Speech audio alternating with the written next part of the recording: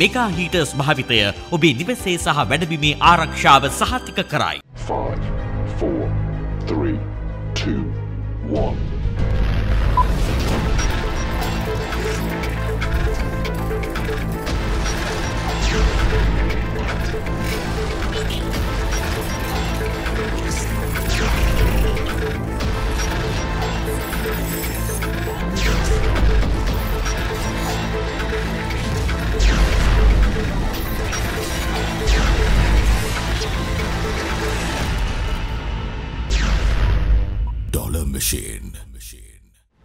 අයිබෝන් සුබ සන්ධ්‍යාවක්.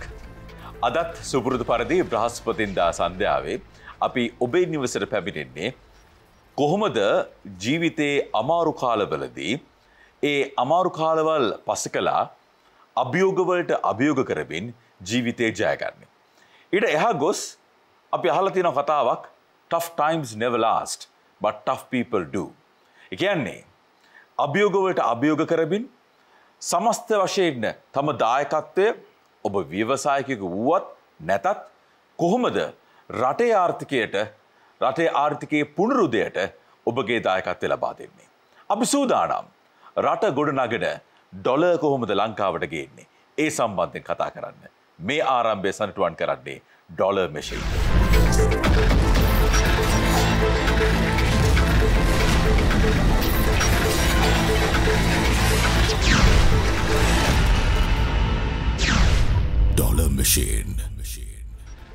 කොහොමද රටට අවැසි ඩොලර් ගෙනෙන්නේ? ඒ සම්බන්ධයෙන් කතා කරන්න අපි සූදානම්. විශේෂයෙන්ම මේ ක්ෂේත්‍රය තුළ මේ අපනයන ක්ෂේත්‍රය තුළ ඔබ කොහොමද ව්‍යවසායකයෙකු ලෙස තම දායකත්වයේ වැඩි වැඩියෙන් ලබා දෙන්නේ? හුදෙක් ව්‍යවසායකයෙකු පමණක්ම නොව ඔබ කොහොමද නිර්මාණාත්මක ව්‍යවසායකයෙකු බවට පත්වන්නේ? ක්‍රියේටිව් ඔන්ටර්ප්‍රෙනර් කෙනෙක් බවට පත්වන්නේ? ඒ සම්බන්ධයෙන් අපි කතා කරන්න සූදානම්.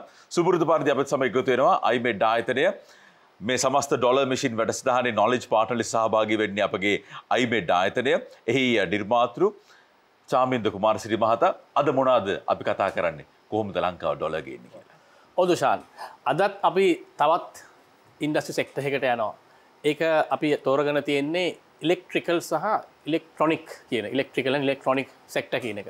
මොකද මේ සෙග්මන්ට් එක අපිට බැලුව බැලමට අපි දකින්නේ මේ ඉම්පෝර්ට්ස් බල්බ් ලංකාවට ගේනවා ඉම්පෝර්ට් කරනවා ෆෑන් ගේනවා ඕක තමයි අපි දකින්නේ. නමුත් අපි ගොඩක් වෙලාවට දන්නේ නැහැ මේ රටේ අපනයන ආර්ථිකයට මේ ශ්‍රේෂ්ඨයෙන් ඉතාමත්ම බරපතල නැත්තම් දැවැන්ත සහයෝගයක් ලබා දෙනවා. අපි ඒක ගැන කතා කරන්න ඕනේ. මෙතෙන්දී අපි කතා කරන්නේ මේ දැනට මේ ශ්‍රේෂ්ඨය අපනයන මාකට් එක එක්ස්පෝර්ට් වලට දෙන දායකත්වයේ පමණක් නෙමෙයි මේ ශ්‍රේෂ්ඨයේ ඉදිරියේදී අපිට යන්න පුළුවන් මාර්ග සහ මේ ලංකාවට ඩොලර් ගේන්න තව තරම් පැති වලට යන්න පුළුවන්ද කියලා. මම දත්ත පොඩ්ඩක් පෙන්නන්නම්. මේකෙත් අපි හැමදාම කතා කරනවා වගේ මේ ශ්‍රේෂ්ඨයේ තියෙන වැදගත්කම මේ තියෙන්නේ මේ වෙනකොට 2022 ඩොලර් මිලියන 483ක් ලංකාවට ගෙනලා තියෙනවා මේ ශ්‍රේෂ්ඨයෙන්. ඊළඟට දැනට ඉන්නවා සේවකයෝ 37000ක් පමණ මේකට සම්බන්ධ වෙලා මේ තියෙන දත්ත එකතු කරගත්තු ප්‍රමාණය විතර. ඍජු රැකියා. මේ වටේ තව ඉන්නවා ගොඩාක් පිරිස මේකට සම්බන්ධ වෙලා ඉන්න අය. ඒ වගේම ජාතික දැනට තියෙන අපනයන වෙළඳාමෙන් 4කට ආසන්න ප්‍රමාණයක් දායකත්වයක් දෙනවා. මම තා පොඩ්ඩක් මේක පැහැදිලි කරොත් මේ තියෙන්නේ පහුගිය අවුරුදු ගණනාව තුළ මේ ශ්‍රේෂ්ඨය කොහොමද ඉදිරියට ආවේ කියන මේකට පේනවා. අපි දැක්ක සමහර ශ්‍රේෂ්ඨ පහුගිය කාලේ බලනකොට මේ අපනයන සම්බන්ධයෙන් ගත්තම 2021කට වඩා 22 අඩු වෙලා තිබ්බා. නමුත් මේ ශ්‍රේෂ්ඨය ඔබට පේනවා ඒ තත්ත්වයක් තුළදී වුණත් ඉදිරියට ගිහිලා තියෙනවා. ඒ වගේම ජූනියර් කොට තියෙන තත්ත්වය මේ තියෙන්නේ. තව පැත්තකින් ගත්තොත් එහෙම අපිට බලන්න පුළුවන් මේ කියන ශ්‍රේෂ්ඨයේ බෙදිලා ගිහිලා තියෙන විදිය. අපනයන කරන මොන රටවල්ද කියන එක. මේ රටවල් වශයෙන් ගත්තම දැනට මේ ශ්‍රේෂ්ඨයේ වැඩිම අපි අපනයන ප්‍රමාණයක් කරන්නේ ස්විට්සර්ලන්ඩ් වලට. අපි යවන්නේ. මොකද මේ ඒ තියෙන ඒ යවන භාණ්ඩවල වර්ග අනුව තියෙන ඩිමාන්ඩ් එක. ඊළඟට තව පැත්තකින් අපිට ගන්න පුළුවන් මේක මේ කතා කරන්නේ මේ සෙක්ටර් වශයෙන් මේ අපේ සෙක්ටර් එකෙන් ඒ අපනයන රටවල් වලට යන ප්‍රමාණය. අපි ඊළඟ ප්‍රස්තාවයට ගියොත් අපිට පේනවා මේ තියෙන්නේ මේ මර්චන්ඩයිස් කියන සෙග්මන්ට් එකේ ටෝටල් එක්ස්පෝර්ට් සෙක්ටර් එකේ තියෙන මර්චන්ඩයිස් කියන සමස්ත සෙක්ටර් එක ඇතුලේ ඉලෙක්ට්‍රිකල් ඇන් ඉලෙක්ට්‍රොනික් සෙග්මන්ට් එකේ තියෙන දායකත්වයට පේනවා. ඒකත් ඉතාම ශීඝ්‍රයෙන් දැන් ඒ දායකත්වයේ වැඩි වෙලා ඒක වැදගත් අංශයක් බවට පත් වෙනවා. ඒ වගේම මේ ශේෂ්ත්‍රයේ දැනට ඔබ දැක්කා ඩොලර් මිලියන 483ක ප්‍රමාණයක් තියෙන්නේ. මේගොල්ලන්ගේ ඉලක්කයක් තියෙනවා 2025 වෙනකොට ඩොලර් බිලියනයක ආදායමක් රටට ගේන්න. ඒ කියන්නේ මේක දැවැන්ත ව්‍යාපෘතියක්. ඒ ගැන කතා කරන්න ඒකට වඩාත්ම ගැළපෙන පුද්ගලයෝ මම හිතන්නේ අද අප මේ වේදිකාවට කැඳවගෙන තියෙනවා. ඔව් අපි සූදානම් අද දවසේදී කතා කරන්න ඉලෙක්ට්‍රිකල් සහ ඉලෙක්ට්‍රොනික උපාංග හරහා කොහොමද ලංකාවේ ආර්ථිකයට වැඩි දායකත්වයක් ලබා දෙන ඩොලර් ගේන්නේ. ඒ සම්බන්ධයෙන් අපත් සමග තුන විද්වත් මණ්ඩලයක් අපි හඳුනා ගනිමු ඔවුන්.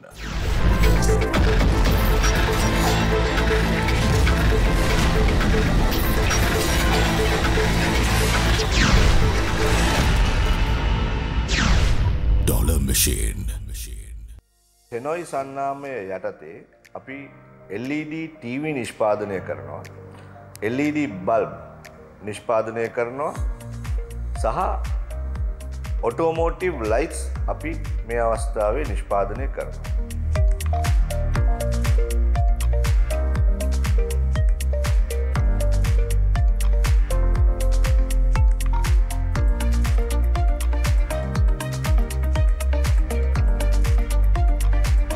ලොකු අවස්ථාවන් පවතිනවා අපේ රටේ නිෂ්පාදන එක්ස්පෝර්ට් කිරීමට. හොඳ උදාහරණයක් වශයෙන් ගත්තොත් ඔස්ට්‍රේලියාව වගේ රටවල් ඇෆ්‍රිකන් රටවල් වල මේ අවස්ථාවේදී හොඳ මාකට් එකක් පවතිනවා මේ ඉලෙක්ට්‍රොනික උපාංග එක්ස්පෝර්ට් කිරීමට. අප දැනටමත් ආයතන කීපයක් සමග අප්‍රිකානු රටවල් දෙකකත් ඔස්ට්‍රේලියාවෙත් සාකච්ඡා වෙමින් පවතිනවා අපගේ රූපවාහිනී නිෂ්පාදන ඒගොල්ලන්ගේ සන්නාමයන් යටතේ නිෂ්පාදනය කරයි. කියන්නේ OEM සිස්ටම් එකට නිෂ්පාදනය කරලා එක්ස්පෝර්ට් කිරීමට. cost of production එක ගත්තොත් අපිට තියෙන ලොකු ප්‍රශ්නයක් තමයි ඉලෙක්ට්‍රිසිටි කියන එක. එතකොට යුටිලිටි කොස්ට් එක ලංකාවේ වැඩි.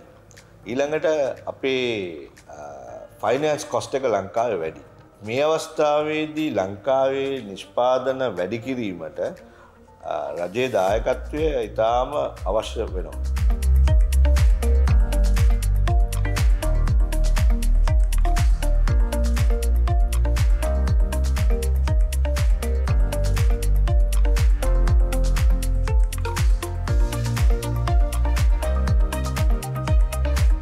ඇත්තටම රජය එක්ස්පෝර්ටර්ස්ලා සහ එක්ස්පෝර්ට් කිරීමට ඔපචුනිටිස් තියෙන කම්පැනිස් ආයතනවලට මැනුෆැක්චරර්ස්ලට ඒ කියන්නේ ස්පෙෂල් ස්කීම් එකක් හඳුන්වලා දෙන්න පුළුවන් නම් ඒකෙන් ඇත්තටම යුටිලිටි කොස්ට් එක එක්ස්පෝර්ට් ඔරියන්ටඩ් මැනුෆැක්චරර්ස්ලට ඒක සබ්සිඩයිස් කරන එකෙන් ඩොලර් ඉන්කම් එකක් ලබා ගැනීමට ඇති හැකියාවට උදව් උපකාරයක් වෙනවා ඒක.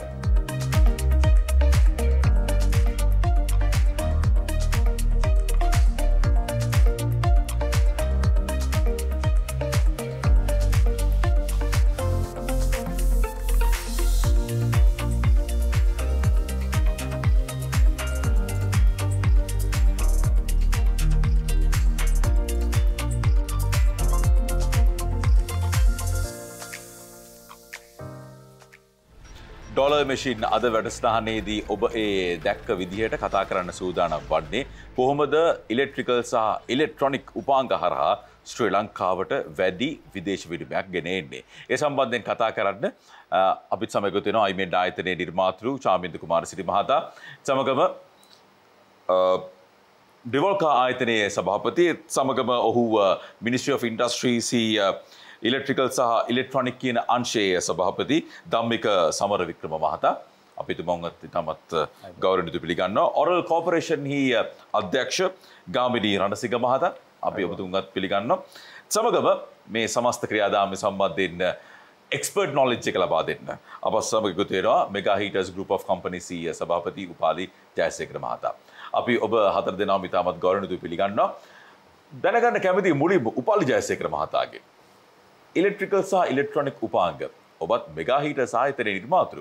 ඔබට මොකද හිතෙන්නේ මේ සමස්ත සෙක්ටර් එකේ මේ අංශේ අපි ශ්‍රී ලංකාව ලෝක මට්ටමින් මොන ආකාරයේ ස්ථානයකද සිටින්නේ?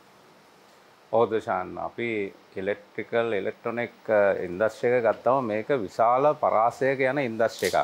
අපි ඒකේ ඇත්තටම ඊටාම කුඩා ප්ලේයර් කෙනෙක්. අපි ගත්තම ලෝකයේ නිෂ්පාදනයෙන් ගත්තම අපි තියෙන්නේ 0.012% එක. ඒ කියන්නේ ඉතාම සුළු ප්‍රමාණයක් තමයි අපි මේකේ වර්ල්ඩ් මාකට් එක ගත්තම ඩොලර් බිලියන 6ක විතර නිෂ්පාදනයක් තියෙන මාකට් එකක්. අපි දැන් අපේ චමිත මහතා කිව්වා වගේ අපේ අපනයන තියෙන සාමාන්‍යයෙන් මිලියන 400 ගානක. එතකොට අපි ඇත්තටම ඊටාම පොඩි ප්‍රමාණයක් තමයි මේ අංශයේ ඉන්නේ. නමුත් ලංකාවේ මේ අංශය ගත්තම පහුගිය අවුරුදු 5-6ම ගත්තම 10%ක් 15ක් අතර වර්ධනයක අපි ඉන්නවා. ඒ කියන්නේ අපිට ඇත්තටම අපි අර කලින් කිව්වා වගේ ඩොලර් බිලියනයකට අපිට මේ ඉන්ඩස්ට්‍රි එක ගෙනියන්න පුළුවන්. ඉතින් එතෙන්දී අපිට ප්‍රශ්න රාශියක් තියෙනවා ශ්‍රී ලංකාව කුඩා රටක් හින්දා අපිට අමුද්‍රව්‍ය ප්‍රශ්නේ මම හිතන්නේ ප්‍රධාන වශයෙන් තියෙන ප්‍රශ්නයක්. ඒ වගේම අපිට අමුද්‍රව්‍ය වල තියෙන මිල. ඒ වගේම අපිට අපේ රටේ අපිටම ආවේනික බ්‍රෑන්ඩ්ස් අපි හදාගන්න. ඉතින් අපිට ජාත්‍යන්තර වෙළඳ පොළට යනකොට අපිට ඇත්තටම නිමමුම් බහන්න හැටියට අපිට යන්න පුළුවන් ප්‍රමාණය ගොඩක් අඩුයි. අපිට වැලියු ඇඩිෂන් බහන්න ගොඩක් යන්න පුළුවන් ප්‍රමාණය අඩුයි. අපි ඇත්තටම ගොඩක් පාර්ට්ස් හදන ඒ වගේම අපි ගොඩක් අපි මේ පොඩි ඒ කියන්නේ තාක්ෂණය ඊටාම අඩු බහන්න නිෂ්පාදනය තමයි අපේ රට තුල වෙන්නේ. ඔරල් කෝපරේෂන් ආයතනයේ ගාමිණී රණසිංහ මහතා එහෙම අපි අඩු මට්ටමකද සිටින්නේ වර්තමානයේ වල විට.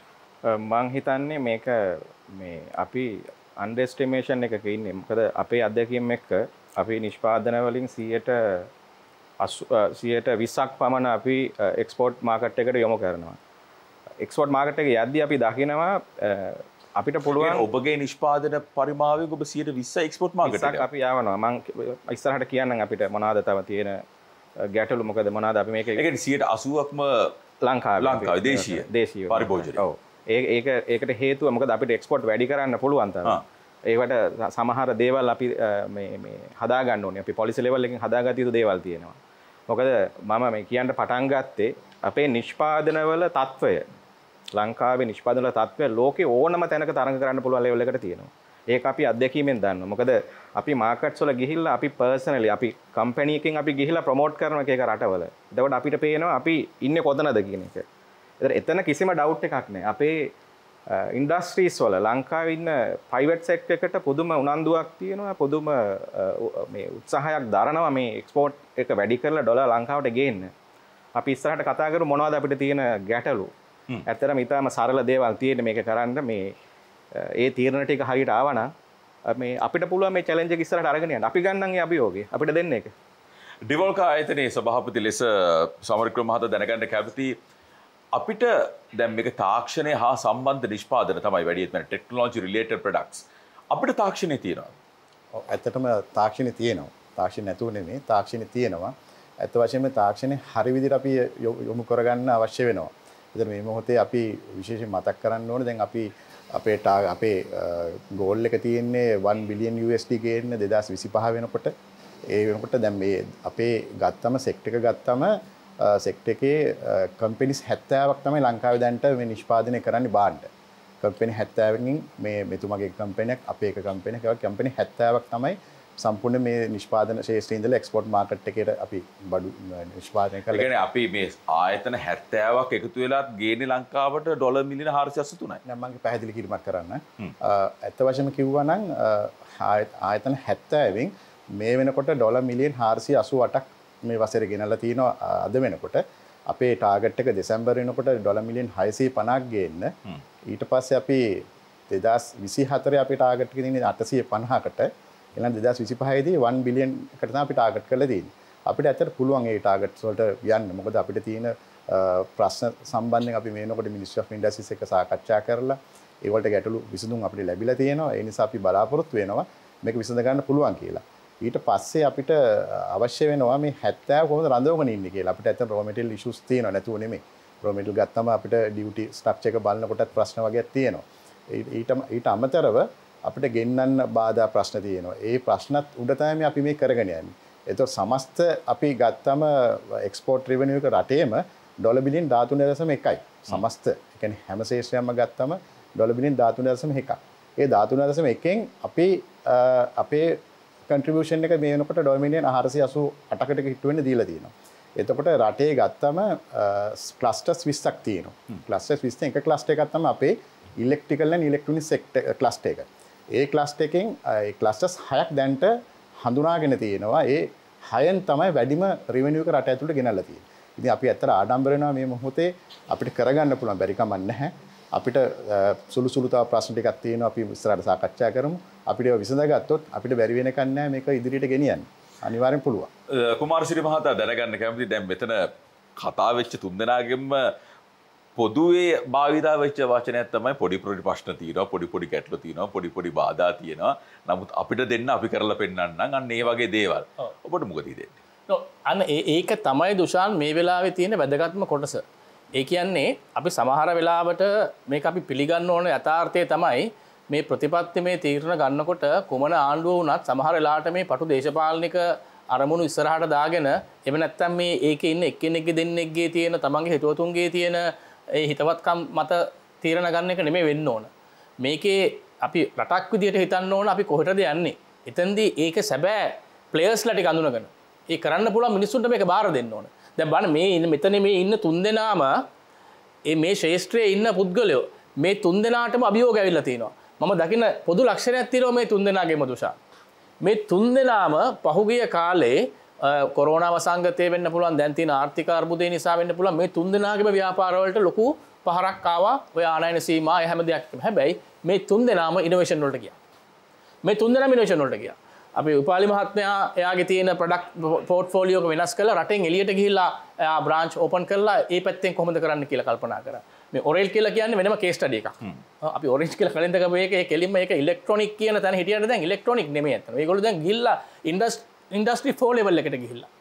ඉස්සරහට මම හිතන්නේ මෙතුමා වෙලාව තිබ්බොත් කතා කරයි. දැන් අපි කතා කරේ මේ දවස්වල මේ දැනට ඒගොල්ලන්ගේ තියෙන ප්‍රොඩක්ට්ස් ගැනනේ. ඔව්.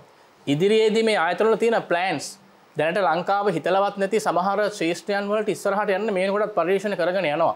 ඒක ඉස්සරහට ලොකු රෙවෙනියු එකක් ගේන්න පුළුවන් high end products. ඉතින් මේගොල්ලෝ ඒව කරගෙන යනවා. ඊට පස්සේ මේ ඩිවල් ගත්තා මේ එතුමාගේ මේ ෆැසිලිටි එකකට මම ගියා බලන්න. එතෙන්දිත් පේනවා අපි සාම්ප්‍රදායිකව මේ හෝල්ඩරේ බල්බ් එක කියන තැනට එහා ගිහිල්ලා ඒවට කොහොමද මේ අලුත් තාක්ෂණය සම්බන්ධ කරන්නේ. මම අත්විඳා මෙතුමාගේ ආයතනයේ ගිහිල්ලා අර ප්‍රොඩක්ට් එකක් බලනකොට කස්ටමර් කෙනෙක් QR කෝඩ් එකට ෆෝන් එක අල්ලලා ඔයාට 360 ඩිග්‍රී view කරලා බලන්න පුළුවන් ප්‍රොඩක්ට් එකේ තියෙන මේ ඩිසයින් එක. ඒ කියන්නේ කස්ටමර් එක්ස්පීරියන්ස් කියන පැත්ත. ඒතර අපි මේ ප්‍රොඩක්ට් එකක් මාකට් එකට දානවා කියන්නේ දුෂාන් මේ ප්‍රොඩක්ට් එක විතරක්ම නෙමෙයි. මේ ප්‍රොඩක්ට් එක හරහා තියෙන සියලු දේ වැලියු චේන් එක අවසානයේ කස්ටමර් එක්ස්පීරියන්ස් එකට එනකම් මේක යනවා. එතකොට ප්‍රොඩක්ට් එකේ ලොකු දෙයක් නොකරත් ඒ ප්‍රොඩක්ට් එකේ කස්ටමර්ගේ පැත්තෙන් අපිට අලුත් දෙයක් දෙන්න පුළුවන් නම් අන්න ඒකත් ඉනෝවේෂන් එකක් තමයි. ඊළඟ කාරණාව තමයි දුෂාන් මේගොල්ලන් ඔක්කොගේම මාර කියපු කාරණාවත් එක්ක එකතු වෙලා ආපු දේ ලංකාවේ අපි දැන් ඉලෙක්ට්‍රිකල් ඉලෙක්ට්‍රොනික කියන ඉන්ඩස්ට්‍රි එක අපි කතා කරන්නේ මේ අතට අහුවෙන කම්පෝනන්ට්ස් නේ. ඔව්. මේ අතට අහුවෙන දේ. නමුත් එතනින් එහාට ගිය පැත්තක් ලංකාවේ තියෙනවා මේ ඉන්ඩස්ට්‍රි එක ඇතුලේ. ඒ තමයි ඩිසයින් ඇන්ඩ් රිසර්ච් කැපබිලිටි කියන එක. පොද ලංකාවේ ඉන්නවා හොඳ think tank එකක්. ඒ කියන්නේ R&D කියන. R&D is a design capability. Design කරන හොඳ ඩිසයිනර්ස් ලංකාවේ ඉන්නවා. මේ වෙනකොට ලෝකේ තියෙන ඉහළම පෙළේ ආයතන වල බ්‍රෑන්ඩ්ස් වල ඩිසයින් සපෝට් එක දෙනවා ලංකාවේ ඉඳලා. එතකොට අපිට මේ ඇහැට පේන්නේ නැති වුණාට ප්‍රොඩක්ට් එක මේවා ඩොලර්ස් තමයි. ඉතින් මං හිතන්නේ මේ මෙතනදී බ්ලූප්‍රින්ට් එක හදන්නේ ලංකාව. බ්ලූප්‍රින්ට් එක හදන්නේ ලංකාව නිසා මේ ඉඳලා සපෝට් කරනවා. ඉතින් මම කියන්නේ මෙතනදී අර වැදගත් වෙන දේ තමයි මෙතුමාලා තුන්දෙනාම කියපු කතාවේ සාරාංශය මම කියන්නේ මේ වැඩේ ගේම් එක ප්ලේ කරන්න දන්න දක්ෂයන්ට මේකේ කන්ට්‍රෝල් එක දෙන්න කියලා. ඒකට ඇඟිලි ගහන්න පුළුවන්. ඇඟිලි ගහනකට වඩා මං හිතන්නේ මෙතනදී රජයේ පැත්තෙන් උනත් මම කියන්නේ කන්ට්‍රෝල් කරන එක නෙමෙයි කරන්න ඕනේ ෆැසිලිටේට් කරන එක.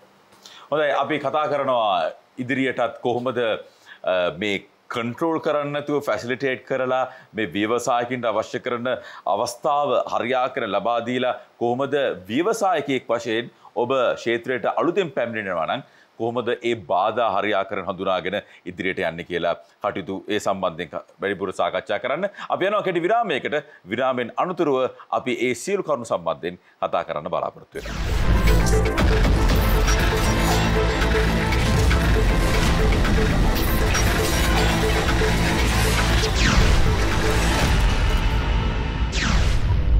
machine. මෙගා හීටර්ස් භාවිතය ඔබේ නිවසේ සහ වැඩබිමේ ආරක්ෂාව සහතික කරයි.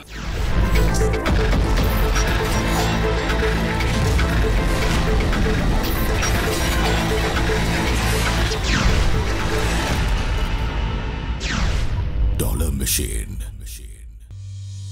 අපි නිෂ්පාදනය කරනු ලබන්නේ ටුවරිසම් ඉන්ඩස්ට්‍රියකට රිලේටඩ් හොටෙල්ස් වලට සම්බන්ධ commercial refrigeration equipments, kitchen equipments, ඒ වගේම food display cabinets.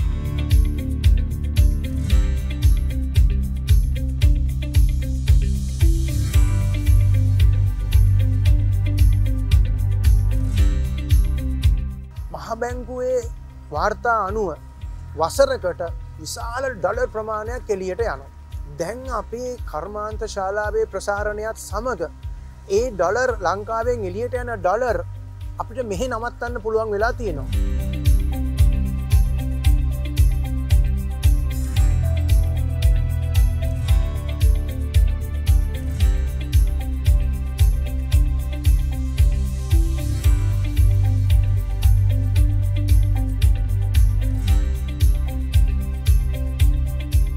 උපනයන කටයුතු අපි දැඩි වෙහෙසකින් අපි මේවා කරාට අපිට තියෙන ප්‍රධාන බාධක කීපයක් තියෙනවා. එක තමයි අපි හඳුනාගත්තු අපේ මේ නිෂ්පාදනය සඳහා වැය වන අමුද්‍රව්‍ය වල වැය මැටීරියල් කොස්ට් එක අපිට තව අඩු කරගන්න අත්‍යවශ්‍යයි.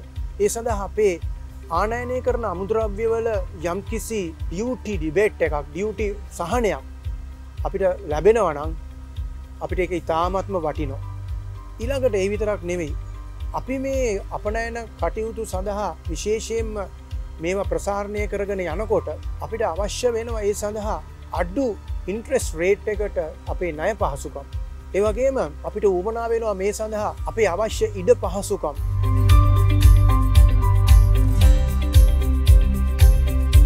අපිට ලංකාවට ඩොලර් එක ගේන එක ලොකු අමාරු වැඩක් නෙමෙයි. අපේ ඉනෝවේටිව් ලේබර් ෆෝස් එකක් අපිට තියෙනවා. නමුත් අපිට අමුද්‍රව්‍ය නැහැ. ඒක නිසා අපිට අමුද්‍රව්‍ය ගෙනා ගැනීම සඳහා යම්කිසි සහනයක් යම්කිසි ක්‍රමවේදයක් අවශ්‍යයි. ඒක ඉතාම වැදගත්. අපේ මාකටිං කටයුතු අපි කොච්චර අමාරුවෙන් කරගෙන ගියත් අපිට අපේ මාකට් එක හොයාගන්න අපිට යම් උදව්වක් දෙන්න පුළුවන් නම් ඒකත් ඉතා වැදගත්. මේ ඉලෙක්ට්‍රිකල්, ඉලෙක්ට්‍රොනික, රෙෆ්‍රිජරේෂන්, කිචන් ඉක්විප්මන්ට් ශේෂ්ඨ වලින් ඩොලර් ඉන්කම් එක ගොඩාක් ලංකාවට අරන් එන්න පුළුවන්. ඒක අපහසු දෙයක් නෙමෙයි. අද දවසේ ඩොලර් මැෂින් හරහා අපි ඔබත් සමග බෙදාගන්නේ ඉලෙක්ට්‍රිකල් සහ ඉලෙක්ට්‍රොනික උපාංග හරහා කොහොමද ලංකාව ඩොලර් ගේන්නේ කියලා. අයිමෙඩ් ආයතනයේ නිර්මාතෘ ශාමින්ද කුමාරසිරි මහතා දැන් මීට ප්‍රථමයෙන් අදහස් දැක්වූ මහතා සහ මේ සියලු දෙනාගේම අපිට දැනෙන්නේ කතා වුණාම මගේ ප්‍රශ්න තමයි මගේ මේ අපේ ඉන්ඩස්ට්‍රියේ ප්‍රශ්න තමයි තියෙන්නේ කියන්නේ රටේ මටද මගෙන් රටටද කියන සම්බන්ධයෙන් පොඩි ගැටලුවක් තියෙනවා. දැන් මේ සප්ලයි චේන් වලට කොහොමද නොයෙකුත් ආකාරයෙන් අපි කට්ටියව සම්බන්ධ කරගන්නේ? හොඳ තැනකට ආවේ දුෂාන්. දැන් අපි කතා කරා දැන් මේ කතා කරන මාතෘකාව ඇතුලේ අපිට හැමෝගෙම අහන්න හම්බෙන පොදු චෝදනාවක් තමයි මේ රජයේ පැත්තෙන් අපිට පහසුකම් ලැබිලා නැහැ, ප්‍රතිපත්තිමේ තීරණය නැහැ. මම හිතන්නේ ඒක දන්න කාරණාවක්. it's a given. මම කියන්නේ නැහැ ඒක අපි අමතක කරන්න ඕන කියලා. නමුත් අපි පුළුවන් තරම් අපි ප්‍රෙෂර් එක දාන්න ඕන. ඒක අවශ්‍යයි අනිවාර්යයෙන්ම. මොකද ඒක මම හිතන්නේ නිදහස් ශ්‍රී ලංකාවේ කවදත් තිබුණු ප්‍රශ්නයක්. ඒක මොකද වෙලා තියෙන්නේ මේ ආර්ථික තීරණ දේශපාලනීකරණය වුණාම වෙන ප්‍රශ්නයක් තමයි මෙතන මම දකින්නේ. මේක මේ රටක් කරනට වඩා බිස්නස් එකක් කරනවා වගේ සංකල්පකින් මේ රට කරන එක. එතකොට අර ඉස්සලා කතා කරා ease of doing business එකේ රටවල් 199 අපි ඉන්නේ 99. හරිද? ඒ හින්දා අපි ඒක ඒ කාරණාව තියෙනවා. මම ඒක අව탁සිරු කරනවා නෙමෙයි. නමුත් එතනින් එහාට ගිහිල්ලා දැන් අපි හිතලා බලන්න මේ ඉන්ඩස්ට්‍රි එකක් විදිහට මේක එනකොට මේක ඉන්නවා ඉහළ පෙළේ ඉන්න දැවැන්ත ආයතන කීපද මෙතුමන්ලා වගේ ආයතන ඉන්නවා. එතකොට මේගොල්ලන්ට තියෙනවා මේ ආර්ථික වගේම සමාජීය වගකීමක් මේ රටේ ඉන්න ඊළඟ channel එක මේක හදන එක. එතකොට එතන අද අලුතෙන් පටන් ගන්න කෙනෙකුට මේ මෙතුමන්ලා වගේ විශාල ප්‍රමාණයෙන් ආයෝජනය කරලා ඒ වගේ කර්මාන්ත ශාලා වලට එන්න බෑ. ඒගොල්ලන්ට කොහෙන් හරි පටන් ගන්න තැනක් තියෙනවා. එතකොට රජයේ පැත්තෙන් ප්‍රතිපත්තිමය සහ අනිකුත් කාරණා අතින් සපෝට් එක දෙන ගමන් මම හිතනවා මේ ඉන්ඩස්ට්‍රීස් වල අපිට තව පැත්තක් තියෙනවා. අපි කොහොමද මේ වැලියු චේන් එක ඇතුළට අර පොඩි අයව සම්බන්ධ කරගන්න කියන එක. ඒතර මම දන්න විදිහට මේ ආයතන තුනම මේ වැඩේ කරනවා. ඒතුමන්ලා ගැන පැහැදිලි කරයි. එතෙන්දී අපි රටක් විදිහට සමහර තැන්වලදී දුෂාන් අපිට සමහර ප්‍රොඩක්ට්ස් වලින් අපි කතා කරොත් ඔය සිනමන් වගේ අපිට ආවේනික දේවල් වලින් අපිට බ්‍රෑන්ඩ් එකක් විදිහට යන්න පුළුවන් වුණාට මේ ඉලෙක්ට්‍රිකල් අයිටම්ස් ඉලෙක්ට්‍රොනික වගේ වැඩ කියලා ග්ලෝබල් බ්‍රෑන්ඩ් එකක් වෙනවා කියන එක ඉතාමත්ම අභියෝගාත්මක වැඩක්. එතකොට අපිට එතෙන්දී රටක් විදිහට කරන්න පුළුවන් හොඳම දේ තමයි අපි ඒ තැන්වලට යම්කිසි පුද්ගලයෙක් යම්කිසි බ්‍රෑන්ඩ් එකක් හදන ගමන් ඒ කම්පෝනන්ට්ස් වලට ඒ වැලියු චේන් එක ඇතුළට අපිට දායකත්වයක් දෙන්නේ කොහොමද කියන එක. හොඳයි ඒ දායකත්වයක් ලබා දෙන්න දැන් අපි කැමති දැනගන්න මුලින්ම ඔරල් කෝපරේෂන්. ඔබගේ ආයතනයේ විශාල නිෂ්පාදන ප්‍රමාණයක් මේ වන විට නිෂ්පාදනය කරනවා. කොහොමද ව්‍යවසායකයෙකුට ඔබගේ ආයතනය සමග සම්බන්ධ වෙන්න පුළුවන් මොන අධීරයකද? ඇත්තටම මගේ පර්සනලි මම මේ ධම්මිකත් එක්කත් හැමදාම කතා කරනවා රටක් විදිහට අපි හැමදේම අපි විශාල ආයතන තුල කරන්න ගියොත් මේ රට දියුණු වෙන්නේ නැහැ කොහොමද? ඉතින් අපි ප්‍රතිපත්ති මේ තීරණයක් අරගෙන තියෙනවා යම් කිසි නිෂ්පාදනයක් කරනකොට ඒකට අදාළ පාර්ට්ස් ටික හරි අමුද්‍රව්‍ය හරි ගන්න පුළුවන් සප්ලයි චේන් එක හදන එක. ඒක හොඳම උදාහරණ තමයි මෑතකදී කරපු එක තමයි මේ ඉලෙක්ට්‍රික් වෙහිකල් කියන එකට. අපි මෝටර් සයිකල් එකක් නිෂ්පාදනය කරන්න ලෑස්ති වුණා. අපි ලබාගත්ත කවුද ලංකාවේ ඉන්න පොටෙන්ෂල් මැනුෆැක්චරර්ස්ලා මේ පාර්ට්ස් හදන්න පුළුවන් කියලා. කරලා අපි කිව්වා එයාලට අපිට සාම්පල් එකක් හදලා දෙන්න බලන්න කියලා. මං හිතන්නේ ජපානයේ ක්වොලිටි එකම තියෙනවා අපේ ඒ නිෂ්පාදන වල. එතුමන්ලාට ප්‍රශ්න තියෙනවා මේ ටෙක්නොලොජි එකට ඉන්වෙස්ට් කරන්න බැරි. ඊට පස්සේ අපි ඩිසයිඩ් කරා අපි අඳුනාගත්තා 30කට වැඩිය මේ ව්‍යවසායකයෝ පොඩි ව්‍යවසායකයෝ අපි තීරණය කරා ඕන්ව ඩෙවලොප් කරලා අපි යූස් කරන්නේ මේ ලෝකල් පාර්ට්ස් ටික විතරයි අපේ මේ නිෂ්පාදනයට කියන එක. ඊට අමතරව අපි පටන් ගත්තා අපි ළඟදි කරා කැලණි යුනිවර්සිටි එකත් එක්ක. දැන් ලංකාවේ නව නිෂ්පාදන ඇති වෙනවා. බට් කවුරුත් මේක කමර්ෂලයිස් කරන්නේ.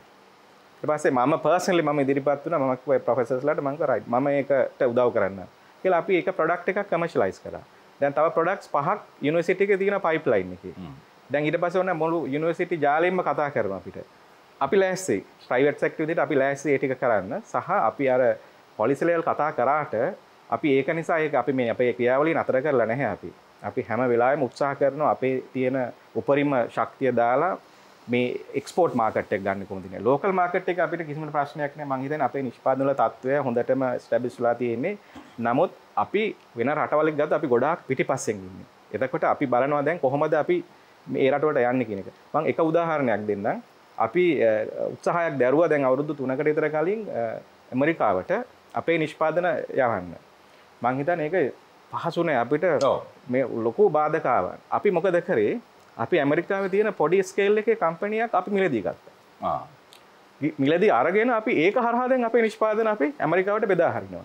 අපි වගේ ස්කේල් එකේ කම්පැනිස් වලට මං හිතන්නේ ඒක කරන්න පුළුවන්. කරලා මෙහි ඉන්න අර පොඩි ව්‍යවසායකින්ව මේ සප්ලයි චේන් එකට කනෙක්ට් කරොත් එයත් ඇමරිකාවට බඩු ඇරියා වගේ තමයි. ඒ කියන්නේ ඒක අපිට කරන්න පුළුවන්. ඒ තමයි දැන් ඒ කියන්නේ ඔරල් කෝපරේෂන් ආයතනය වගේම ඩිවෝල්කා ආයතනයේ නොයෙකුත් ආකාරයේ අවස්ථාවන් වලදී ව්‍යවසායකින්ට සම්බන්ධ වෙන්න පුළුවන්. අලුත් ව්‍යවසායකින්ට මොන වගේ අවස්ථාවද ඔබගේ ආයතනය හරහා උදා වෙන්නේ? අපි මේ වෙනකොට ෂන්වන් විශ්වවිද්‍යාලයේ කොරියාවේ දකුණු කොරියාවේ ෂන්වන් විශ්වවිද්‍යාලයත් එක්ක සම්බන්ධ වෙන ඉනෝවේෂන් සෙන්ටර් එකක් අපි ලෑස්ති කරලා අපේ ඉන්න කට්ටිය අපේ ඉන්න කාර්ය මණ්ඩලයේ කීප දෙනෙක් අපි යවනවා. යවල ඒ පැත්තෙන් ඉනෝවේෂන්ස් කරන අතරතුරේ ඒ වගේම අලුතෙන් එන ව්‍යවසායකයන් සම්බන්ධ කරගන්න අපේ කර්මාන්ත වලට සම්බන්ධ කරගෙන මේ වෙනකොටත් වැඩ කරගෙන යනවා. ඉතින් ඒ ඔස්සේ අලුත් ව්‍යවසායකයෝ බිහි වෙන අවස්ථාවන් ගොඩක් තියෙනවා. රට ඇතුළේ අවස්ථාවන් නැතුව නෙමෙයි. අවස්ථාවන් තියෙනවා. මේ අවස්ථාවෙන් ප්‍රයෝජනෙ ගන්න නැති එක තමයි ප්‍රශ්නේ. ඉතින් මම හිතනවා ඔබතුමාලාගේ මේ වගකීම් මාර්ගයක් ඇටියට මේක නිසි ලෙස ප්‍රචාරණය කෙරුවොත් කාර්ය ව්‍යවසායකයෝ බිහි කරගන්න අපිට ලේසි වෙයි කියලා හිතනවා අපි. ඒකයි. උපාලි ජයසිංහ මහතා අවස්ථාවක් නම් එමටයි. නමුත් අවස්ථාව කොහොමද ව්‍යවසායකෙක් වශයෙන් මෙම ක්ෂේත්‍රය තුල ලබා ගන්නේ? ඇත්තටම මේක දැන් අපි ගොඩක් දේවල් කතා කරා දුෂාන් අපිට ගොඩක් අවස්ථා තියෙනවා. දැන් තරුණයන්ට මේකේ මොකද මේ ඉලෙක්ට්‍රිකල් ඉලෙක්ට්‍රොනික කියන්නේ ඔබට කැමති දේවල් කරන්න පුළුවන්. මේක මේ කෑමක් බීමක් වගේ නෙවෙයි. ඔබට එක ඔබේ දක්ෂතාවය අනුව ඔබට නිර්මාණ කරන්න පුළුවන්. දැන් අද තියෙන බල්බ් එක නෙවෙයි ඔබට හෙට මේ බල්බ් එකේ හැඩය වෙනස් කරලා වෙන එකක් හදන්න පුළුවන්. ඒ වගේ අර මේකේ යන්න පුළුවන් පරාසයන් විශාල ප්‍රමාණයක් තියෙනවා. ඉතින් අර මේකේ දැන් අපේ කර්මාන්තය තුලින් ගත්තොත් ඇත්තටම දැන් අපි ලංකාවේ ඉන්න හැම ව්‍යවසායකයෙකුටම හැම කර්මාන්තකරුවෙකුටම සහයෝගයක් දෙන කර්මාන්තයක්. මොකද අපි තමයි ලංකාවට අවශ්‍ය කරන හීටර්ස් නිෂ්පාදනය කරන්නේ. හීටර්ස් නිෂ්පාදනය වලින් වැඩි ප්‍රමාණයක් පාවිච්චි කරන්නේ අපේ කර්මාන්තකරුවන්ගේ අවශ්‍ය යන්ත්‍ර උපකරණ වලට. ඒ වගේම අර පොඩි ව්‍යවසායකයන්ට දැන් ලංකාවේ හදන ඔය බේන් මාරි හදන අය ඉන්නවා. ඒ වගේම පොඩි ඔය කෑම මේ කල් තියාගන්න දේවල් කරන අය ඉන්නවා. ඒ සෑම පුද්ගලයෙකුටම අවශ්‍ය කරන මේ හීටර්ස් හීටර්ස් ආශ්‍රිත මේවලන් අපි ලබා දෙනවා. ඉතින් මෙහෙම අපේ පැත්තෙන් අපි මේ රටේ නිෂ්පාදනය දියුණු කරන්න මම පෞද්ගලිකවත් මෙගා හීටර්ස් ආයතනයේ හැටියටත් අපි විශාල වැඩ කොටසක් කරගෙන යනවා. ඉතින් අපිට ඕනේ මේ රට කවදා හරි මට දකින්න ඕනේ මේක මේ ව්‍යවසායකයන්ගෙන් පිරිච්ච රටක්. මොකද අපේ රටේ ව්‍යවසායකත්වයේ 102කට වඩා අඩුයි. අඩුම මේක 2030 වෙනකොටවත් අඩුම අපිට 105ට හරි ගේන්න පුළුවන් නම් අපිට මේ රටේ දුප්පත්කමක් නැති කරන්න පුළුවන්. හොඳයි අවසාන වශයෙන් දැනගන්න කැමති චාම්බින්දු කුමාරසිරි මහතා හරි සමර වික්‍රම මහතාට එක මොකද ඔබතුමා විශේෂයෙන්ම මිනිස්ට්‍රි ඔෆ් ඉන්ඩස්ට්‍රි එකේ ඉන්වෝල්ව් වෙලා ඉන්න නිසා මම යන්නේ. මම ව්‍යවසායකයෙක් වෙන්න කැමති මේ ඉලෙක්ට්‍රිකල් සහ ඉලෙක්ට්‍රොනික උපාංග අංශේ මම කොහොමද ලෝකයේ තියෙන අවශ්‍යතාවයන් හඳුනාගෙන ඊට සරිලන ආකාරයේ නිෂ්පාදනයක් කරගන්නේ? මම ආරම්භයේදී කතා කරා ඒ තාක්ෂණික පැත්ත. එතෙන්දී මම කියන්නේ අංක 1 දැන් මේ ව්‍යවසායකයෙක් වෙන්න බලාපොරොත්තු වෙන හැමෝටම මම දෙන පොදුම කාරණාව තමයි තව කෙනෙක් දිහා බලද්දී මෙතනින් මේ මහත්තුරු දැක්කම මමත් එතනට යන්න ඕන කියලා එකපාරට වතුරට බහින්නේ නැහැ. ඉස්සල්ලා මේක අධ්‍යයනය කරන්න. අධ්‍යයනය කරලා මේක තමන්ගේ තියෙන කොම්පිටන්සිස් එක මේක මැප් කරගෙන ඊළඟට මේ වගේ ගොඩක් මේ ආයතන තියෙනවා. මේ ආයතනත් එක්ක එකතු වෙලා පොඩි තැනින් පටන් ගන්න. පටන් අරගෙන ඔබ පොඩි දේ හරියට කරන්න පටන් ගත්තොත් ඒ දැනුමත් එක්ක ඉස්සරහට යන්න පුළුවන්. ඒතකොට ඒවට තමයි අපි වගේ ආයතන තියෙනවා මේ වගේ මේ උතුමගේ ආයතන තියෙනවා. ඒ වගේ එකතු වෙලා දැනුම සහ කුසලතා දෙකම. තව එකක් මට කියන්න දෙන්න මේක ඉවර කරන්න කලින් මේ වගේ ඉන්ඩස්ට්‍රි එකක් අපි බලන්න ඕන තුෂාන් මේකේ තියෙන අතීතයේ දිහා බලලා නෙමෙයි. වර්තමාන දිහා බලලත් නෙමෙයි. පොටෙන්ෂල් එක. මොකද කෙනෙක් අවතක්සර කරන්න පුළුවන් මේ මෙච්චරයිනේ එක්ස්පෝර්ට් කරලා තියෙන්නේ මෙච්චරයි වැඩියෝක එහෙම නෙමෙයි. දැන් මෙතුමන්ලා කතා කරපු කාරණා ඇතුලේ මම හිතන්නේ මේ දැනට අපි මේ කතා කරන්නේ මේ අතීතය සහ වර්තමානය ගැන. මේ අනාගතය කියන එක ඉතාමත්ම පුරුල් පරාසයක්. ඒක නිර්මාණය කරන්න තමයි මෙතුමන්ලා උත්සාහ කරන්නේ. අනාගතයේදී කොහොමද අපිට උදා වෙන අවස්ථාව? ඒතර අවස්ථාන් වැඩි. කියන අවස්ථාන් වැඩි මේකට අසීමිතයි. ඉතින් අපි කියන්න ඕනේ දැන් තාක්ෂණය ගත්තම ඉහළ මට්ටමේ තියෙන ලෝකේ ගත්තම AI වලින් වැඩ කරන්න පටන් ගන්න සීලුම දෙන. අපේ ඉන්න දරුවෝ ඇවිල්ලා මිලේනියම් ජෙනරේෂන් එකට ඒක හුරු වෙලා තියෙන්නේ දැන්. ඒගොල්ලන්ට පුළුවන් මේක කරන්න බැරි කමක් නැහැ. ඉතින් ඒගොල්ලන්ට මේ අවස්ථාන් වැඩි නිසා අපේ සෙක්ටර් එකට විශේෂයෙන් ඉලෙක්ට්‍රිකල් ඉලෙක්ට්‍රොනික සෙක්ටර් එකට අපිට යොමු කරගන්න හැකියාව තියෙනවා බොහෝ දුරට වැඩි කොටසක්. ඉතින් ඒකෙන් රටට GDP එකට සපෝට් කරන්න පුළුවන්. ඒ වගේ ප්‍රශ්න ටිකක් අපිට විසඳ ගන්න හැකියාව ලැබෙනවා. හොඳයි අපගේ ප්‍රණාමය ඔබ සිව් දෙනාටම අයිබෙඩ් ආයතනයේ නිර්මාතෘ සාමිද කුමාරසිරි මහතා එත් සමගම ඩිවෝල්ක ආයතනයේ සභාපති සමර වික්‍රම මහතා එත් සමගම ඔරල් කෝපරේෂන් හි අධ්‍යක්ෂ ගාමිණී රණසිංහ මහතා Mega Heaters Group of Companies සභාපති උපාලි ජයසේකර මහතා ඔබ හතර දෙනාටම අපගේ ප්‍රණාමය.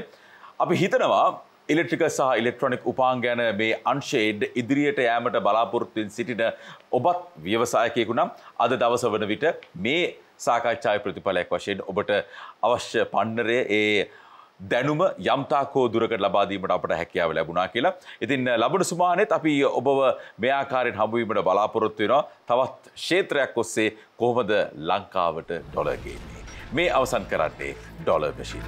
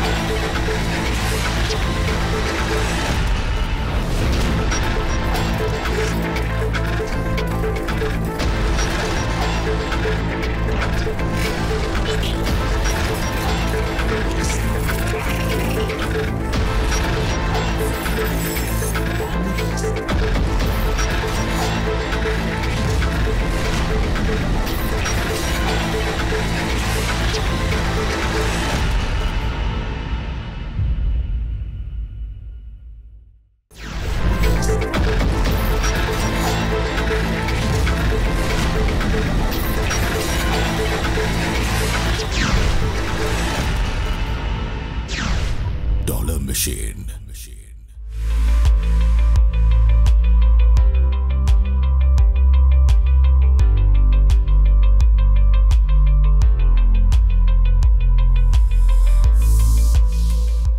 ආර්ථිකය දියුණු වුණොත් තමයි මුදල් භාවිතාව මනුෂ්‍ය අතරේ මහජනය අතරේ වැඩි වෙන්නේ.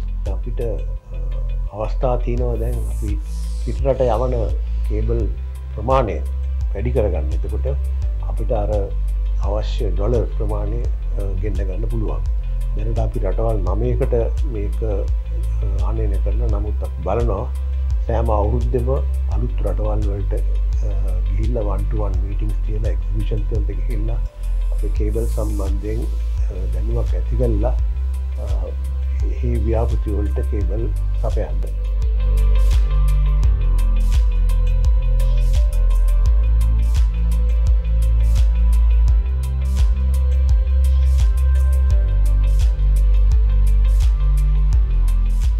ජපානයේ ශිෂ්‍යත්ව ලැබලා 9 දෙනෙක් මාත් එක්ක වැඩ කරනවා. ඉතින් අපිට හරි පහසු වුණා අපි මේ ජපන් ක්‍රමයට 5S Kaizen Lean එවැනි දේවල් ක්‍රියාත්මක කරලා ඵලදායීතාවය වැඩි කරලා නාස්ති අවම කරලා ආයතනය දියුණු කරන්න.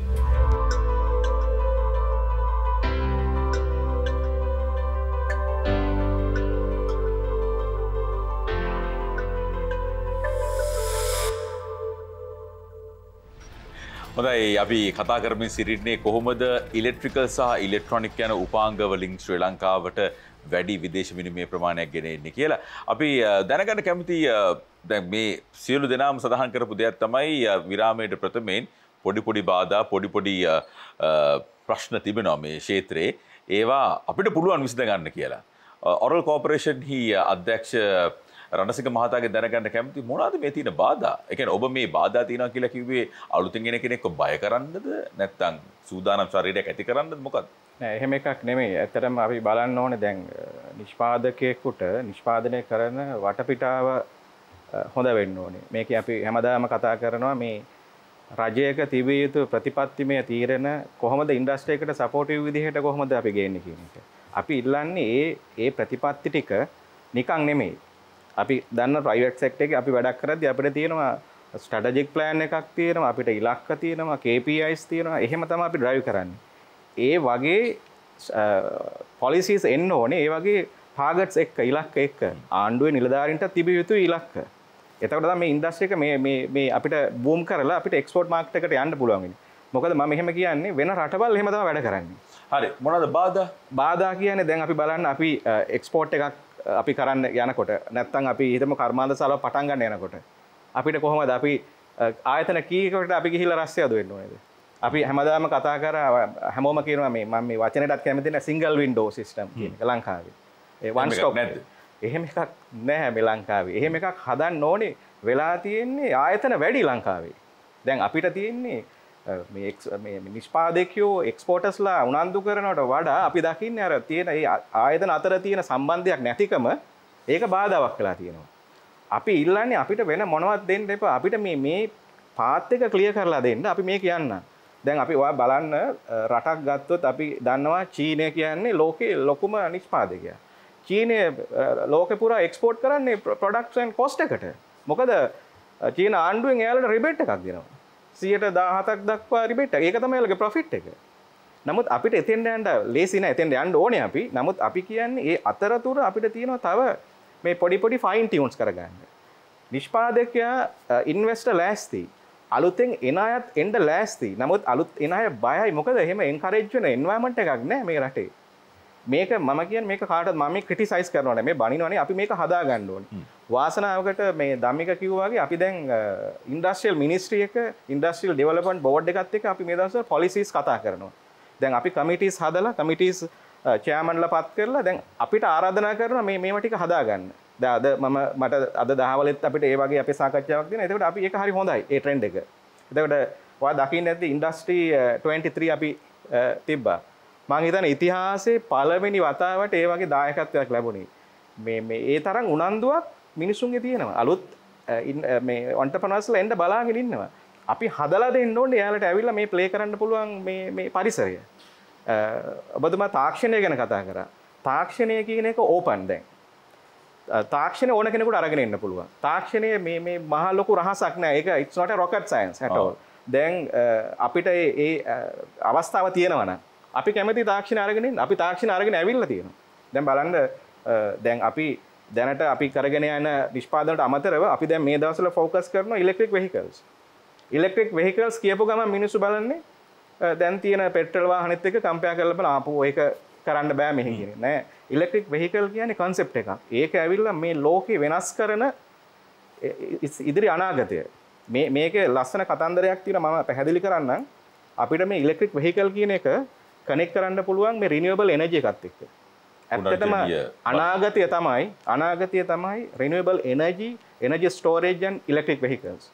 එතකොට අපි දැන් කම්පැනි එකක් විදිහට ප්‍රයිවට් සෙක්ටර් ඕගනයිසේෂන් එකක් විදිහට අපි ફોකස් කරනවා මේක මොකද අපිට පේනවා ඒක. එතකොට අපි ටාගට් කරන ඉලෙක්ට්‍රික් වෙහිකල් නිකන් නෙමෙයි. ඉලෙක්ට්‍රික් වෙහිකල් නිකම්ම ගෙනහලා දාන්න බෑ. ඒකේ ඉකෝසිස්ටම් එක අපි හදන්න ඕනේ. ඉකෝසිස්ටම් එක කියන්නේ ඉලෙක්ට්‍රික් වෙහිකල් එක තියෙන්න ඕනේ. ඒක charge කරන facility එක තියෙන්න ඕනේ. ඊට පස්සේ ඒකට log වෙන software පැත්ත බලන්න ඕනේ. ඒ වගේ ගොඩක් එකතුවක් තියෙනවා. ඒ ecosystem එකම අපි focus කරන්න ඕනේ. එතකොට අපිට මේ ටෙක්නොලොජි එකත් අරගෙන ඇවිල්ලා මේවට ගිහිල්ලා ඉන්වෙස්ට් කරන්න පුළුවන්. නමුත් තියෙන process එක කොච්චර දිගද අපිට? ඇයි අපි එච්චර මේක මේවා කරන්නේ? දැන් ඉලෙක්ට්‍රික් වාහන හදන්නේ ලංකාවට විතරක් නෙමෙයි. ඉලෙක්ට්‍රික් වෙහිකල් එකත් එක්ක මේ ලෝකේ තාක්ෂණය ඕපන් වෙනවා. අලුත් එන ඉන්වෙස්ටර්ස්ලාට එන්න පුළුවන්, නිෂ්පාදකයන්ට එන්න පුළුවන් හදලා. මොකද මේකේ තියෙන්නේ ප්‍රධානම දේ බැටරි එක, මෝටර් එක, අනිත් ඒවා මේ ඉලෙක්ට්‍රොනික පාර්ට්ස් and මෙකැනිකල් පාර්ට්ස් තියෙන්නේ. ඉතින් මේකෙන් අර ඔටෝමේකර්ස්ලාගේ තිබුණ මොනොපොලි එක නැති වෙලා මේක ඕපන් වෙනවා. අපිට හොඳ chance එකක් ඒ ඉන්ඩස්ට්‍රීස් ටික පටන්ගෙන එක්ස්පෝර්ට් මාකට් එක ඕපන් කරගන්න. මම තව එකක් කියන්නම්. ලංකාව තියෙන්නේ කොහෙද? අපි කියන සමකේ ආසන්නයේ තියෙන්නේ. ලංකාවට ඉරු එළිය වැටෙනවා දවස් 300කට වඩා අවුරුද්දට. ඔයා හිතන්න. ඉරු එළිය හරියට මැනේජ් කරලා රිනියුවබල් එනර්ජි එක අපි හරියට ප්ලෑන් කරලා ඕගනයිස් කරොත් මේ සෝලාර් හානස් කරලා ඒ එනර්ජි එකෙන් අපිට පුළුවන් මේ රට ගොඩ දාන්න. නිෂ්පාදකයන්ගේ මම දැක්ක කතා කරනවා මේ එනර්ජි කොස්ට් එක වැඩි කියලා. ඇයි රිනියුවබල් එනර්ජි වලට පොලිසි එකක් හදලා ගේන්නේ නැත්තේ? හොඳයි අපි කතා කරනවා ඒ සම්බන්ධයෙන් තවදුරටත් උපාලි ජයසේකර මහතා දැන් එතුමා සඳහන් කරා ease of doing business කියන තැන.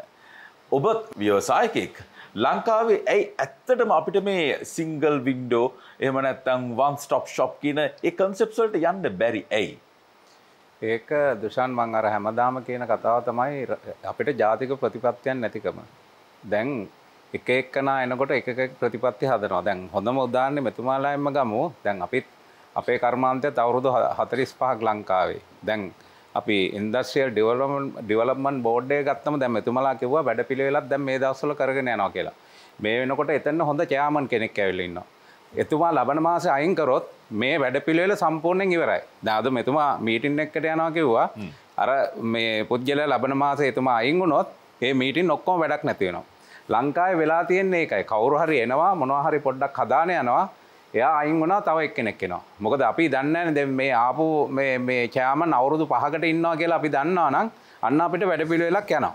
දැන් ඒ චෑමන් සමාජයට හෙට උදේ වෙනකොට නැති වෙන්න පුළුවන්. ලංකාවේ වැඩපිළිවෙල ඒකයි. එතකොට මේ වගේ දේවල් එක්ක ඉන්ඩස්ට්‍රි එකක් කරන්න බෑ.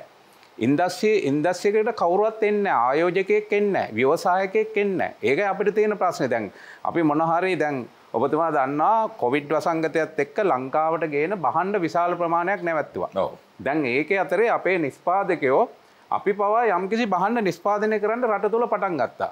දැන් මොකද කරේ? අර බහණ්ඩ ආපහු ඔක්කොම ඒවා ලිහිල් කරගෙන එනවා. එතකොට එහෙම ආවට කමක් නැහැ. අර නිෂ්පාදකයා රැගෙන ප්‍රතිපත්තියක් හදලා අපි හිතමු මේ ගේන බහණ්ඩ වල යම්කිසි ඒ වගේ ඩියුටි ප්‍රමාණය වැඩි කරලා ලංකාවේ හදන එක්කනට තැනක් දීලා නැත්නම් අය බහදර බහණ්ඩ වලට ලංකාවට එනකොට ඒවයි රෝ මැටීරියල් වල තියෙන ඩියුටි එක අඩු කරලා අර ලංකාවේ නිෂ්පාදකයා රැකෙන්න හදන්නේ. දැන් මෙතුමලා කිව්වා වගේ මේ රට තාම අපි දුවන්නේ කොවිඩ් කාලේ සම්පූර්ණයෙන්ම දිව්වේ මේ රටේ ඉන්න නිෂ්පාදකයෝ ටික හින්දා. මේ රටට ආවේ ආදායම නිෂ්පාදකයන්ගෙන්. වෙන කාගෙන්වත් මේ රටට ආදායමක් ආවේ නැහැ. ඔබ දන්නවා අපිට සේවා වලින් ඉතාම අඩු ආදායමක් ආවා. ඉතින් මේක අපි වැඩි කරන්න ඕන. අපිට හැමදාම මම අර කතා කරන්නේ අපේ රටේ ඉන්න කර්මාන්තකරුවන්ට අවශ්‍ය පහසුකම් ටික ලබා දෙන්න ඕන. අර මෙතුමා කිව්වා වගේ අපිට ඒ කන්ඩිසිව් එන්වයරන්මන්ට් එක. ඒක රටේ නැහැ. ඔබතුමා කතා කරන්නේ ඔය පොලිසි ලෙවල් එකේ. කියන්නේ ප්‍රතිපත්තිමය වශයෙන් සිදුවිය යුතු වෙනස සම්බන්ධයෙන්. නමුත් දැන් ඒත් සමගම ආයෝජකයෝ සහ ව්‍යවසායකයෝ නව ව්‍යවසායකයෝ අපි දකිනවා විශේෂයෙන්ම රැල්ලට යන ප්‍රමාණයක්. ඒ කියන්නේ දැන් කාලයක් දකිනවා LED බල්බ් තමයි යන්නේ. LED බල්බ් හැදුවොත් ගාණක් හොයාගන්න පුළුවන්. ඊට පස්සේ බලනවා LED බල්බ් හදලා වැඩන්නේ නැහැ. චීනෙන් ගෙනල්ලා ලංකාවේ විකුණ ගත්තොත් හරි. දුෂාන් ඒකට තියෙන ප්‍රශ්නේ තමයි දැන් අපි එතෙන්න ඕන. දැන් අපි මොනවා ගැන කතා කරත් දැනටත් අපි LED බල්බ් පිට රටින් ගේන්නේ. විශාල ප්‍රමාණයක් පිට රටින්. අපි දැනට පාවිච්චි අපි ගෙදර දොරේ පාවිච්චි කරන උපකරණ ටිකක් ගමු. ඔබතුමා කියන්නේ මේවෙන් කීයද ලංකාවේ හදන්නේ කියලා? අපේ ගෙදර තියෙන රයිස් කුකර් එක ලංකාවේ හදනවද? අපි පාවිච්චි කරන පෑන් එක ලංකාවේ හදනවා නම් ඉතාම සුළු ප්‍රමාණයක්. අපේ ටීවී එක, අපි ඊට පස්සේ අපේ ෆ්‍රිජ් එක, ඊට අමතරව ලංකාවේ ප්‍රධාන ආයතන දෙකක් තියෙනවා වෝටර් බෝඩ් එකයි ඉලෙක්ට්‍රිසිටි බෝඩ් එකයි. මේ ඉලෙක්ට්‍රිසිටි බෝඩ් එක අවුරුද්දකට මීටර මම හිතන්නේ ලක්ෂ 3-4ක් ගන්නවා. වෝටර් බෝඩ් එකක් ගන්නවා. ඉතින් මේ ඉලෙක්ට්‍රිසිටි මීටර එක, වෝටර් මීටර එක ලංකාවේ හදනවද? ඊට අමතරව අපි ඔය ඉලෙක්ට්‍රිකල් පාවිච්චි කරන අය දන්නවා අපි දැන් මගේ ව්‍යාපාරයේත් අපි ඔය කන්ටැක්ටර්ස් කියලා දෙයක් ගන්නවා. ඒතකොට මේ කන්ටැක්ට් එක ලංකාවේ හැදෙන්නේ නැහැ. මේ මම ඒකයි අර පටන් ගන්නකොටම කිව්වේ අපි අපේ එක්කෙනෙක් දෙන්නෙක් අපේ කර්මාන්තකරෝ හයිටෙක් පාවිච්චි කරලා යම්කිසි භාණ්ඩ හදනවා ඔරෙල් වගේ මේ තුනා වගේ කට්ටිය අර අනිත් ඔක්කොම ඇත්තනම අර අපි පොඩි දේවල් හදන්නේ. දැන් අපි ප්ලග් টොප් එකක් හැදුවා කියලා අපි ඉලෙක්ට්‍රිකල් මාකට් එකේ ලොකු තැනකට එන්න බෑ. අපි මේ ස්විච් එකට යන ස්විච් බෝඩ් එක හැදුවා කියලා වැඩක් නැහැ. අපි ඇත්තට මේ අපේ මාකට් එකේ තියෙන ඒ වගේ පොඩි දේවල්. අපේ ඉම්පෝර්ට්ස් වැඩි. අපි දැන් ගත්තොත් අපි ඩොලර් මිලියන 450ක වගේ එක්ස්පෝර්ට් කරනකොට ඩොලර් මිලියන 10ක විතර අපේ ඉම්පෝර්ට්ස් තියෙනවා. එතකොට අපිට කවුරු හරි රයිස් කුකර් එකක් ලංකාවේ හදලා ලංකාවට අවශ්‍ය රයිස් කුකර් ටික දෙන්න පුළුවන් කර්මාන්තකරුවෙක් බිහි කරන්න පුළුවන්ද? අන්න ඒවයි අපි කරන්න ඕනේ. අද අපි දැන් මම රයිස් කුකර් හදන්න පටන් ගත්තොත් හෙට පිට රටින් ගේන ගත්ත එක මට ෆයිට් කරන්න බැරුව මට කර්මාන්තශාලාව වහන්න වෙනවා. මොකද ඒකට ප්‍රධානම හේතුවක් වෙලා තියෙන්නේ කොස්ට් ෆැක්ටර් එක. මොකද ලංකාවේ පිරිවැය වැඩි කියන හැමතිස්සෙම. පිරිවැය වැඩි වෙන්න ඊට වඩා 10 ගුණයක් අඩුවෙන් අපිට පිට රටින් භාණ්ඩයක් ගේන්න පුළුවන්. ඇයි අපිට බැරි ලංකාවේ පිරිවැය අඩු කරගන්න අපි? මම උත්තරයක් දෙන්න දෙක. මම හිතන්නේ ඒක වෙලා තියෙන්නේ ඇයි වෙන රටක පිරිවැය අඩු වෙලා තියෙන්නේ. ඒ යම්කිසි ප්‍රතිපත්තිමය කාරණා යටතේ ප්ලෑන් කරලා කරන නිසා දැන් අපිට වෙලා තියෙන්නේ දැන් ඔබතුමා කිව්වා හැමෝම LED හදන්න පටන් ගන්නවා. ඇයි එහෙම වෙලා තියෙන්නේ? ඒ විතරට නෙමෙයි දැන් කොරෝනා කාලේ ඔක්කොම මාස්ක් හදන්න ගත්තා. නැත්නම් සැනිටයිස් හදන්න ගත්තා. ඒක එහෙම තමයි මිනිසුන්ට කරන්න වෙලා තියෙන්නේ. මොකද මේකේ ස්ථිර ප්‍රතිපත්තියක් නැති නිසා. එතකොට දැන් අපි බලන්න අපි නිෂ්පාදනය කරලා දැන් ඔයා හිතන්න අපේ කස්ටම් අපේ භාණ්ඩය ගන්න කැමතියි. ඒක ලීගලිත් කිසිම ප්‍රශ්නයක්වත් නැහැ. ස්ටෑන්ඩඩ්ස්ුත් නැහැ. නමුත් මේක එක්ස්පෝර්ට් කරගන්න මිනිහෙක් කොච්චර වද විඳින්න ඕනේද? මේ ෆැසිලිටේෂන් එක තමයි කියන්නේ මේ මෙතුමා කිව්වේ මේක ස්ථිර වෙනස් නොවෙන්න පොලිසි අපි හැමදාම පොලිසි කියේ මන්ද හරි වචනද කියලා ප්‍රතිපත්තියක් තිබිය යුතුයි. ඒක වෙනස් වෙන්න බෑ. එතකොට වෙන රටක් කරන්නේ කොහොමද? අවුරුදු 10ක් 15ක් ප්ලෑන් කරලා තමයි කරන්නේ. එතකොට අලුතෙන් එන නිෂ්පාදකයා දන්නවා මට අවස්ථාවක් තියෙනවා මේකේ ඇවිල්ලා මට ප්ලේ කරන්න. සහ අපේ ප්‍රයිවට් සෙක්ටර් එක විදිහට අපි පටන් ගත්තා මේකක් මේ දැන් අපි ඉලෙක්ට්‍රික් වෙහිකල් නිෂ්පාදනය කරද්දී අපි ලෝකලි කරන්න යන්නේ. අපි ලෝකල් පාර්ට්ස් නිෂ්පාදනය කරන ආව ඩෙවලොප් කරන්න.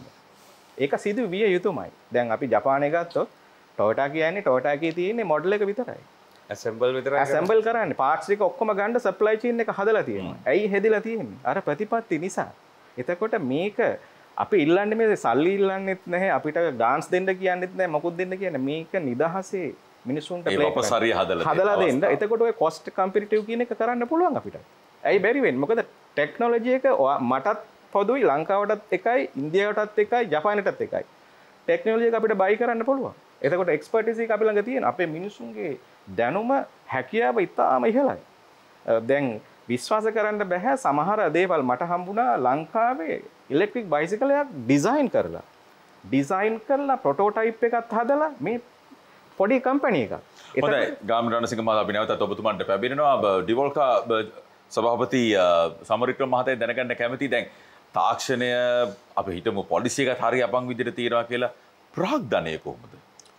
ප්‍රාග්ධනය ගත්තම ඇත්තට අමාරු තත්ත්වයක් තියෙනවා. ඒ කියන්නේ හේතුව බැංකුවකින් ගන්න ගියත් විශේෂයෙන් අපිට මේ මොකක් හරි අපකරයක් තියලා ගන්න මේකක් උදා වෙලා තියෙන කමර්ෂල් බැංක් ටයිප් එකක් රටේ තියෙන්නේ. එතකොට ඒකත් එක්ක බලනකොට අපිට ව්‍යවසායකයන්ට ඉස්සරහට යන්න ටිකක් අමාරුයි. මොකද පොලිය වැඩි.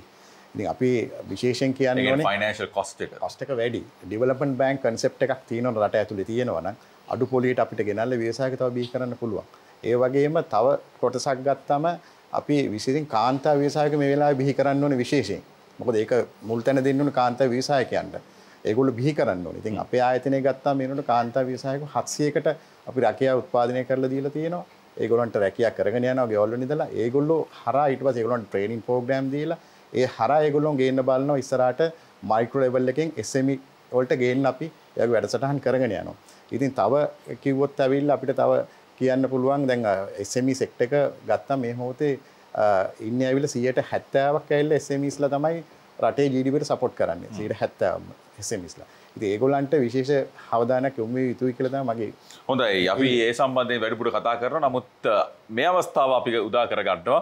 විශේෂයෙන්ම ඩොලර් මැෂින් ඔබ වෙත ගෙනීමේදී අපට ලබා දෙන සමාදර දායකත්වය අනුග්‍රහක බෞතුන් ගැන සඳහන් කරන්න. මෙගා හීටර්ස් ආයතනය ලංකාවේ එකම ඉන්ඩස්ට්‍රියල් සහ domestic heating උපාංග නිෂ්පාදකයා. Thank you very much. The only heating solution provided in Sri Lanka, Mega Heaters Group of Companies. ඒත් සමගම Softlogic ආයතනය ශ්‍රී ලංකාවේ ව්‍යවසායකින්ට මේ වන විට පැවතින ආර්ථික අමාරුකම් හමුවේදී ඔවුන්ට විශේෂ රක්ෂණ සැලසුම් ක්‍රම කිහිපයක් හඳුන්වා දී තිබෙනවා. Softlogic ආයතනයට අපගේ ප්‍රණාමය. ඒත් සමගම මගේ පිටිපසින් පේන මේ සිග ස්මාර්ට් බෝඩ් එක ඔබට පුළුවන් ඔබගේ ක්ලාස් රූම් එක ට්‍රේනින් සෙෂන් එක ස්මාර්ට් විදිහට කරගෙන යන්න සිංග ස්මාර්ට් බෝඩ් එකක් දරාගත හැකි මුදලකට අද ලබා ගැනීමේ හැකියාව තිබෙනවා. ඒත් සමගම iMed ආයතනය ඩොලර් මැෂින් අපගේ මේ සමස්ත ක්‍රියාදාමයේ නොලෙජ් පාර්ට්නර් ලෙස සහභාගී වන්නේ iMed ආයතනය. ඉතින් ආසියා පැසිෆික් මුදල් සහ ව්‍යවසායකත්ව සංවර්ධන ආයතනය ශ්‍රී ලාංකීය ව්‍යවසායකින්ගේ සංවර්ධනයේ පෙරගමන්කරු වැඩි විස්තර ලබා ගැනීමට ඔබට පුළුවන් imed.lk අපගේ වෙබ්සයිට් එකට ගමන් කරන්න. ඉතින් අපි ඒ සමග කෙටි විරාමයක් ලබා ගන්නවා. කෙටි විරාමයෙන් අනතුරුව අපි සූදානම් නැවතත් ඩොලර් මැෂින් සමග කොහොමද ඉලෙක්ට්‍රිකල් සහ ඉලෙක්ට්‍රොනික උපාංග හරහා ලංකාව ඩොලර් ගේන්න යන මේ කතා බහ ඉදිරියට කරගෙන යන්න. රැඳී සිටින්න අප සමග.